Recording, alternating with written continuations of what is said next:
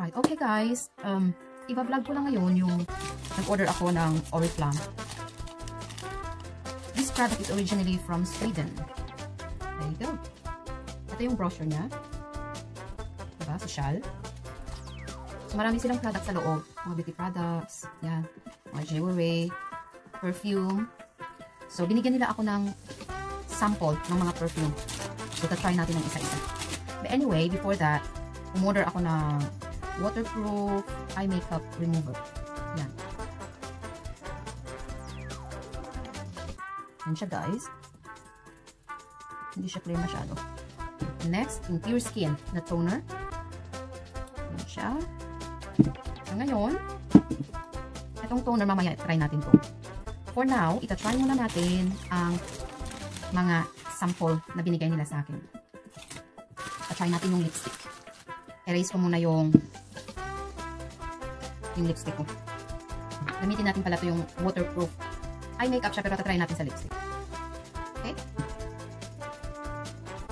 Itong lipstick ko na to is Anastasia. Mahirap ko tanggalin. Nagbakat na guys.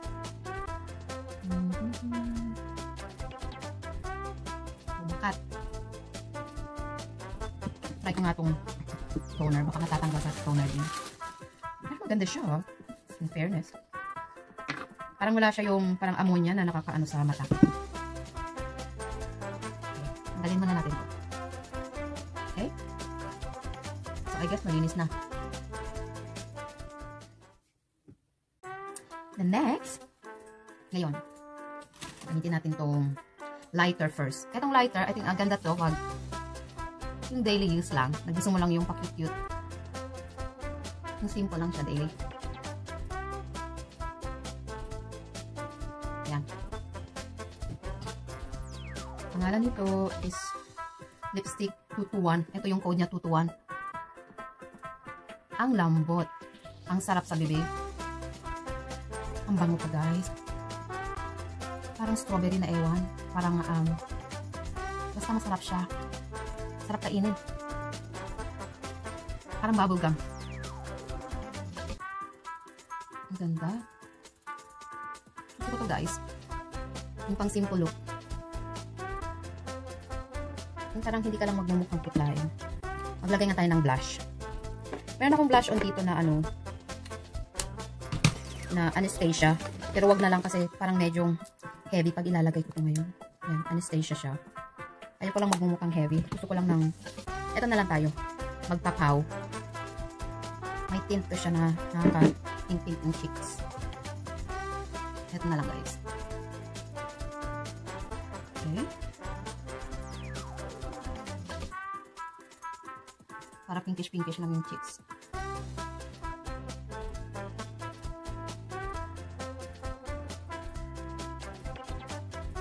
Simple look lang muna tayo ngayon. Sige ito. Parang hindi nagmumukhang putla. Yan na guys. And of course, naglagay na rin ako ng waterproof na pangkilay. Of course, naglagay ako ng nose line para din naman malaki tingnan yung ilong ko. Medyo malaki yan guys. Pag tumatanda ka naman malaki. Next. So, try natin itong darker color. Dalawa kasi yung binigyan niya ng kulay. Yung isa is 221. Clear pa? 221. Then yung isa is 856 or 858. Ito nababasa guys kasi ayaw kong gumamit ng glasses. Clear ba? Ito? Hindi clear? But anyway, yun na yun. So, tatanggalin lang natin to guys. I'll use tissue this time. And here we go. Ito yung isa. Ano ba ito? Sarap siya sa labi. At pag i-apply mo siya guys, you guys, is smooth lang. Magaan. Hindi siya yung mabigat sa labi.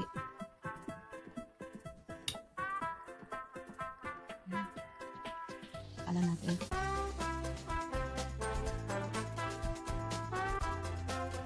puti. Ganda niya. Sweet ang color. Okay lang.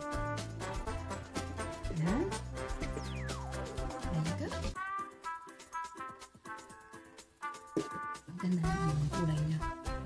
Yung blush on ko, lighter lang yan guys. Ayaw kasi maglagay ng medyo heavy kasi powdery kasi.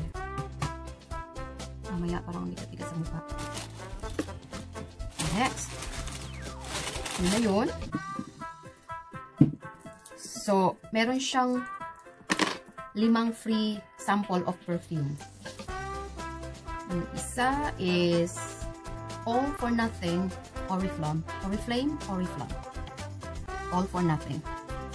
Right, try natin to guys. Ano yung amoy niya. Next. Ito naman. Anyway, ang bango-bango niya guys. This is for men. Next. Ito naman si AX. AX siya. All for Nothing Oriflame. It's for her.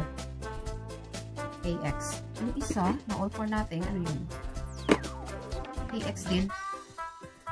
All for Nothing. So, dalawa yung All for Nothing ko. The next is Wake Up. Feel Good. It's for... Ano ko kita guys?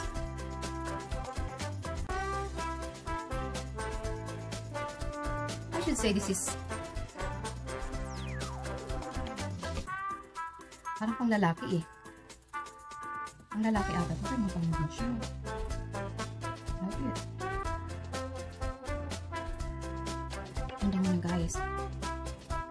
Dahil malapit na yung Christmas, I think this is the best gift na pwede ninyong ibigay sa mga darling ninyo. Yan. May brochure ako. Mamaya i-review ko tong mga brochure. Dami nilang products. Ganda. Dami nilang products at saka mga lipstick and everything. Pero medyo pricey siya guys, in fairness. Pero, okay naman siya. Hanggang ngayon, oh, feel na feel ko yung lipstick. Sarap. Anyway.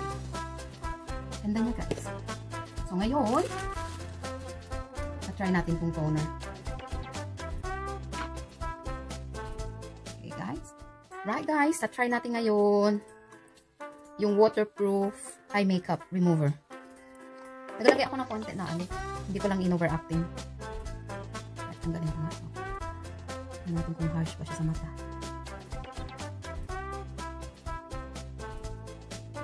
Ay, bet ko. Hindi siya yung parang nabubulag ka. Iba yung ibang product. Pag mo, tatanggalin mo yung mga eye makeup mo. Especially yung waterproof. Maano siya, tingly. Tsaka yung parang masakit sa mata. Parang mabubulag ka. Ito ang ganda, sarap na guys. In fairness, mahal din kasi. I bought it on sale at the moment. I think mga 7 pounds each siya. On sale.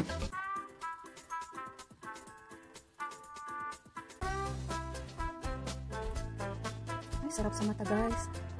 Hindi kayong parang nabubulag. I would recommend this one. Kasi usually, pag bibili ako ng mga makeup remover, masakit siya sa mata. Pero eto wala. Hindi ako naluduha. Okay lang siya. Now, let's try naman itong si Pure Skin na toner. Try natin ng toner kung anong effect.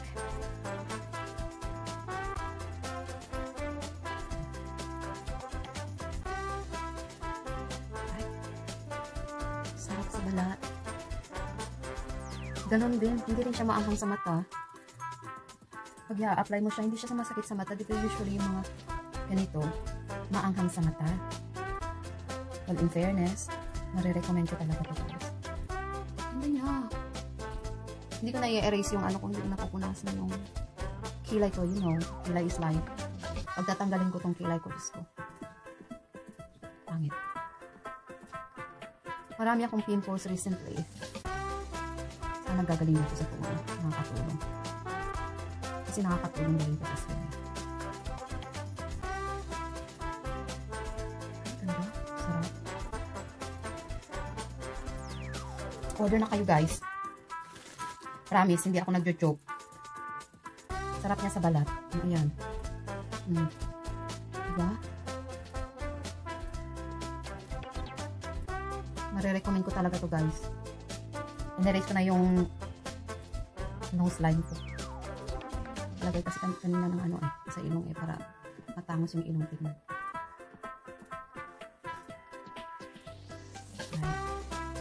Face toner guys, refreshing face toner, tone skin and tighten pores. Ay, ito kailangan ko. Marami akong pimples dahil sa mask, sa work, ewan ko. Yes. Kutkut ng kutkut ako recently sa face ko, kaya napa-order ako nito.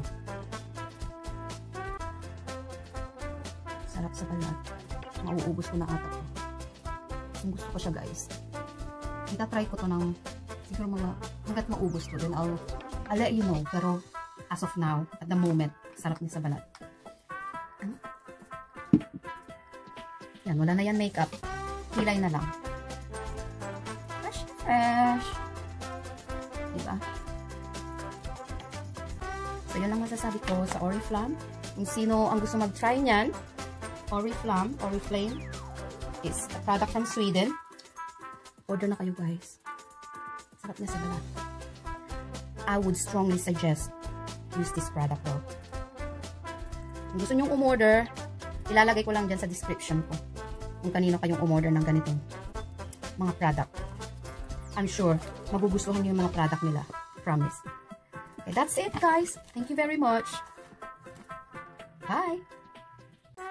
Okay guys, that's it for my special review for these Oriflame products. So don't forget to click and subscribe my YouTube channel. Marami pa ang susunod.